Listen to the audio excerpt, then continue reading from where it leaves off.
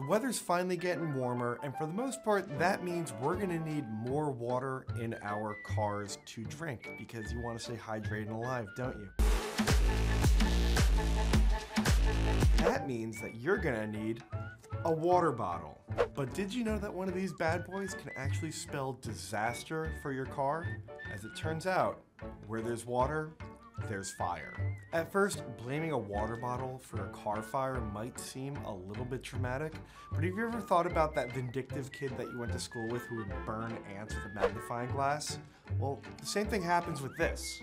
A clear bottle filled with water acts just like a magnifying glass, which is going to concentrate the sun's rays onto a spot in your interior, and if you're real unlucky, it's going to start a fire. So basically, don't leave your clear water bottle in the car, because it's just going to either start a fire or be gross and hot when you get back in. Take it with you into the Target, sip it while you're walking around.